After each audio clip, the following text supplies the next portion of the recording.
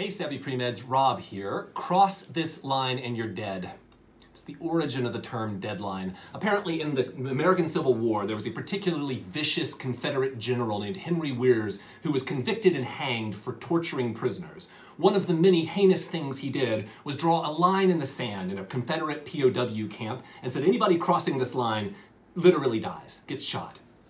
And when you're applying to medical schools, there are deadlines beyond which your application is dead, but they're not actually the lines where your application gets hurt. Your chances are hurt if you don't apply early. Basically, there's so many people applying to medical school, and it's rolling admissions for most schools, so the earlier you apply, the more likely your application is to live.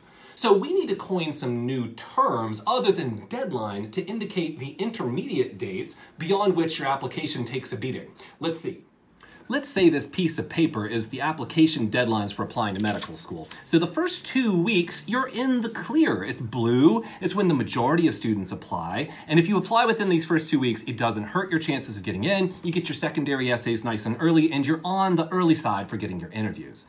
Beyond the first 2 weeks, though, we're going to call it the bruised line. On or around June 15th is when applying at that point slightly hurts your chances. It's still okay to apply in late June. You're not going to devastate your chances of getting in, but that's why you should apply in the first 2 weeks if you can.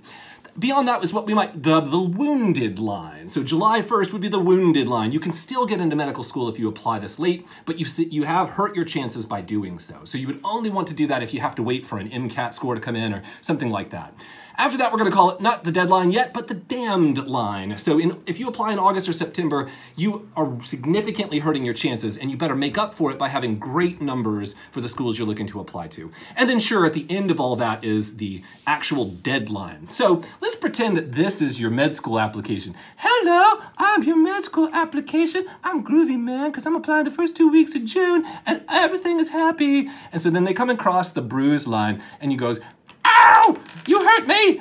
I'm still alive though. I might still get into med school. And so then now they cross the wounded line, and maybe you're thinking, ah, my legs! I lost my legs! I could still maybe crawl my way to medical school. And then the damned line, and they lose their head. And I think the analogy is done, but I think you get the point. You should apply in June if you can. Yeah, good luck.